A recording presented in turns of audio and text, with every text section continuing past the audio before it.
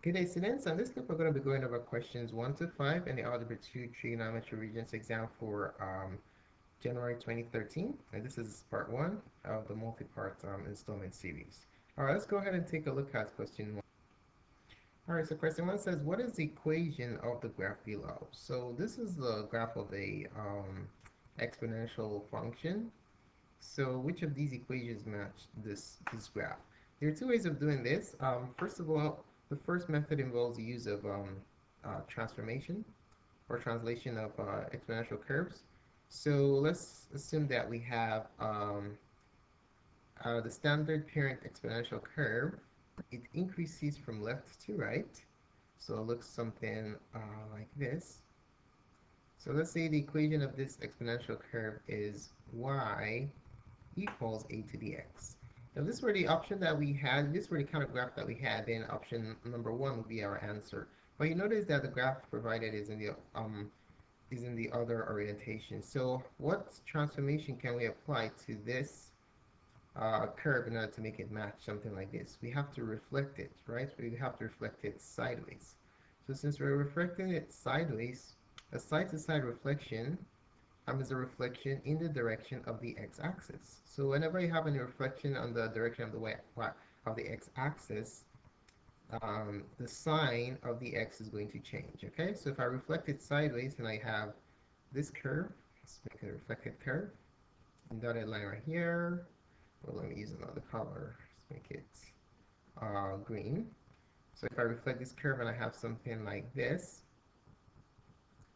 um, then this translated curve is going to have the equation y equals a to the negative x. Okay? So reflection in the direction of the x-axis results in the negation of the x component. Okay?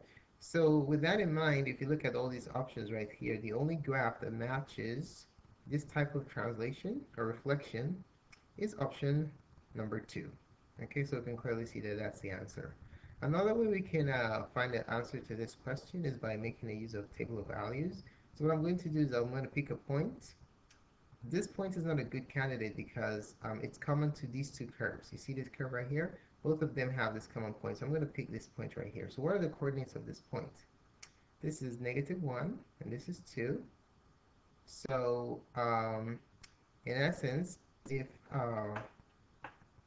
x, let's make a little chart right here. I don't need too many points. If x is -1, then y is going to be 2. Okay, so we have x, and then we have y if x is -1, and y is going to be 2. All right, so which of these functions would generate this output for x being an input? So we just plug it into each option and see which one generates this desired output. Okay, so let's try option number 1.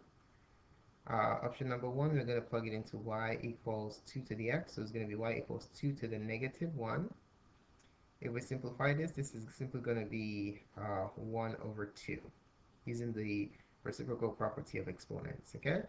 But that's not what we want. We want an output that is 2, so we can clearly see that 1 doesn't work.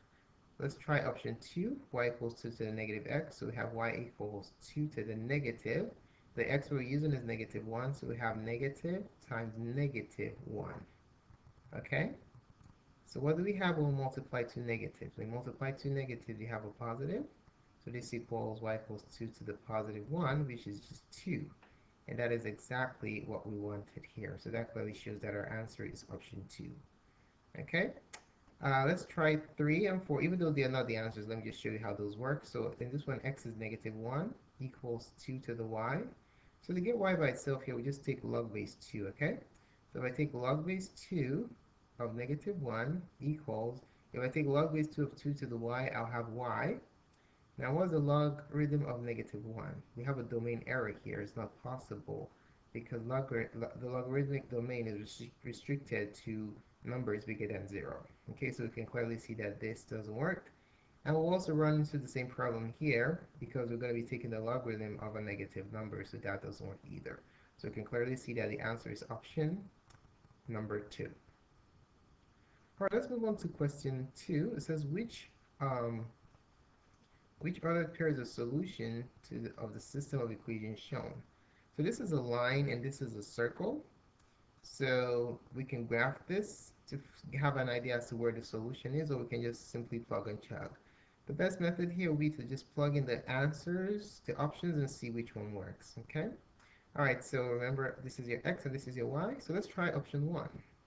So option 1, does this satisfy the first equation? 2 plus 3, is it equal to 5? Absolutely, 5 equals 5, right? So option 1 is good. So the correct answer must satisfy both equations here, okay? So option 1 satisfies the first one. Let's try the second one. Is 2 plus 3 squared plus 3 minus 3 squared equals 53. Okay, 2 plus 3 squared is 25. 3 minus 3 squared is 0. Is 25 plus 0 equals 53? Absolutely not. So option 1 passes only one test. That's not sufficient, so that's eliminated. Okay, all right, let's try option 2. 5 plus 0, is it equal to 5? Absolutely, so that checks out. Now let's check the second one. 5 plus 3 squared plus 0 minus 3 squared, is that equal to 53? So 5 plus 3 squared is 8 squared, which is 64. The 64 plus 9 equals 53. Absolutely not. 64 plus 9 is 73, so this is not a good option. All right, let's go ahead and try option 3. Is negative 5 plus 10 equals 5? Absolutely. Negative 5 plus 10 is 5, so that checks out. All right, let's test the second equation. Is negative 5 plus 3 squared plus negative 5 minus 3 squared equals 53. Is this true or false? All right, let's work it out. Negative 5 plus 3 is negative 2 squared is 4. Negative 5 minus 3 is negative 8. If we square that, oh, wait a minute. For option 3, we're supposed to plug in 10. So let me plug in 10 for my y coordinates. So it's supposed to be negative 5 and 10. So this is supposed to be a 10 right here. So all we're just doing is plugging in values and seeing what works. Okay, so plug in 10 here. Because for option 3, the y coordinate is a 10, and this is what goes right here. Okay, so 10 minus 3 is 7. 7 squared is 49. So 10 minus 3, 7 squared is 49. Is 49 plus 4 equal to 53? 49 plus 4 is 53. 53 equals 53. So that checks out. So our answer is option number 3. So instead of graphing to find out what the answer is, you can do that. That's fine too, but just plugging in the numbers and checking which one works is correct. Okay. If you wanted to do it graphically, if you have a circle and a line, where the line intersects the circle, those are basically your solutions. All right. Okay, let's go ahead and take a look at question number 3. All right, so question 3 says the relationship between T, a student's test scores, and D, the student's success in college, is modeled by the equation D equals 0.48T plus 75.2. Based on this linear regression model, the correlation coefficients could be. Now we just need to look at the correlation. Is it positive, negative, or no correlation? So if you look at D equals 0.48T plus 75.2. In this problem, I want you to just think about your basic y equals mx plus b equation. If you have y equals mx plus b, the coefficient of the variable is your slope, right? So in this case, this is kind of like the slope. Now, if the slope is positive, that indicates a positive correlation, and in that case, the uh, the correlation coefficient is going to be between 0 and 1. Okay? If you have a negative correlation, basically a negative slope, in that case, the correlation will be between negative 1 and 0.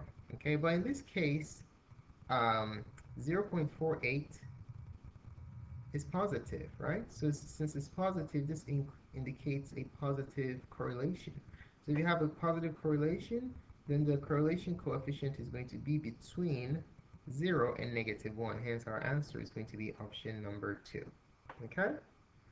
All right, let's take a look at number 4. It says, what is the common ratio of the geometric sequence shown below? So there are two ways of doing this. You can use a formula, or you can just use find it by inspection. By inspection, you ask yourself, what do I multiply by -2 to get 4? Since the sign changes, you know that it's going to be a negative. 2 times what gives you 4? 2 times 2 gives you 4. So the common ratio is -2. And if you want to test it, multiply 4 by -2 again. You get the next term, absolutely. Okay, so you keep multiplying by -2. So by inspection, asking yourself what do you keep multiplying by over and over again, that approach gives you the right answer. Also, you can make use of the formula common ratio R equals A(n) over A(n minus 1). Or in simple terms, you can do A2 over A1 or A3 over A2. Just pick a term and divide it by the term before it, and that gives you the common ratio. Okay? So how about we pick A2? This is A2 right here. A2 is 4, and this is A1. So if I divide A2 by the term that's before it, I should get the common ratio. So A2 is 4 divided by A1, which is -2. 4 divided by -2 is also -2. So the common ratio here is clearly option number 3. Okay, let's take a look at number 5. It says, given the relation, we have this relation in ordered pairs. It says, which k-value will result in a relation not being a function? So a function assigns every input to one unique output. So if you have one input being assigned to more than one output, then you have a problem. Okay? So 8 is being assigned to only 2, 3 to 6, 7 to 5. 7 to 5. So in order for this not to be a function, we must have one of these being assigned to another output. Okay, so function, in order to have a function, we have no repeats or repeats in the x. Okay, there are no repetitions in the x. Okay, so if you have any repetition in the x's and you have the x going to another number, then that will make this relation represent a relation that's not a function. Okay, so which of these options will result in a repetition in x? 8, do we have any 8s in the option? No. How about 3? Oh, we have a 3 here. So if k is 3, if we have 3, 4, what does that mean? This means that an input, namely 3, is being assigned to 2 outputs, and that defies the definition of a function. A function assigns one input to one unique output. Okay, so function assigns one input to exactly one output. Okay, to exactly one output. You can have multiple inputs going to one output, but you cannot have one input going to multiple outputs. Okay, so an easy way to look for it is repetitions in the x coordinate. If you have any repetition in the x coordinate and distinct y's in those repetition pairs, then you do not have a function. So we can clearly see that the answer is option number 3.